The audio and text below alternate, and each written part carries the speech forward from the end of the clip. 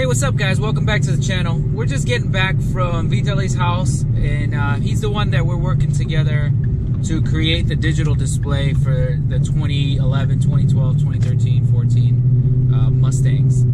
He has the one, if you remember in the prior video, which I'm gonna link right here, he's the one that has created one for his 2015. And I know I got a little bit of feedback from people stating that you can already retrofit a 2018 cluster in a 2015. I understand that, but the price of a 2018 cluster is pretty high compared to what these are going to be. We don't know yet how much it's going to cost because we are experimenting with different displays. And the display is the #1 thing that costs the most. We want to get the highest quality display with the lowest price, of course, right? I mean, that's what we do. But we don't want to compromise the quality and what you're going to see, the speed, the functionality, and everything, because it is the cluster. So to answer a couple of questions, the first question is, how do we get by PATs? We don't mess with PATs, right? So what's going to happen is you have your cluster, your current cluster you have in your car right now. You pull everything apart and you have the base, the core of the cluster is going to remain the same. You're going to remove your needles, you're going to remove the display piece in the front that shows the actual numbers and everything, and you're going to put the screen right on top of that. Everything is going to work in a way where everything fits perfectly. That's why we're going through some R&D right now. We'll do a step-by-step instruction that shows how everything plugs in, how everything goes, how you navigate through it and everything like that. So that's going to help everyone. Another question that I received is, how much is it going to cost? And I would love to answer this question because I think everybody wants to know how much it's going to cost so they can just go ahead and start saving for one so they can buy it.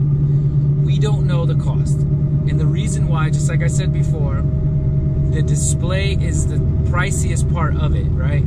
So the display we had in the first video, that one was about 350 to 400 euros, which is about $450, $400 to $450. The display we have now, it's cost a little less, so it's about 200 to 250 euros, which is about $300 or something, right? So our goal is to have everything for maybe under $800, $700, right?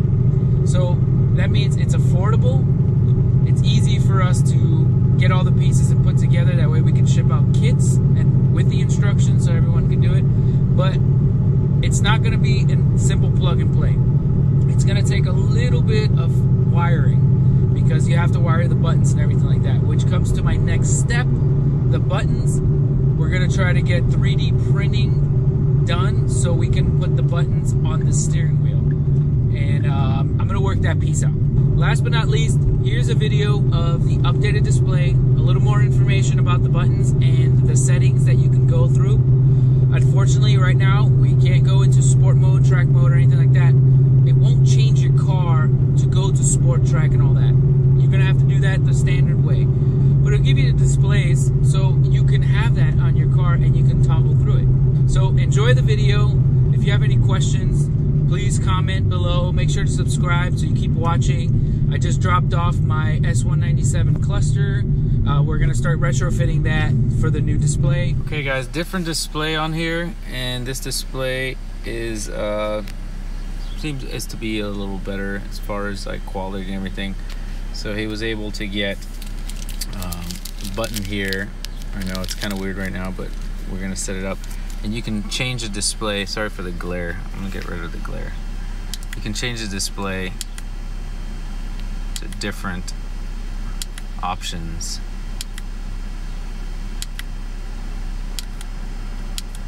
So you can see there.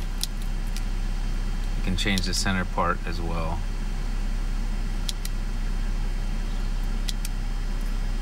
Navigation as well in the center part. But it won't work with a sync system. It'll have to be through Wi-Fi or a mode through your phone where you can just give it signal like Google Maps. But the center display is this one right now, the Bullet. It can change to be something else as long as it's available.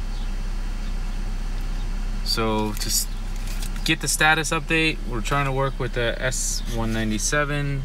We have the cover here for that, and we'll probably end up needing to use a 3D printer because it's a little too big, and we'll see how that goes.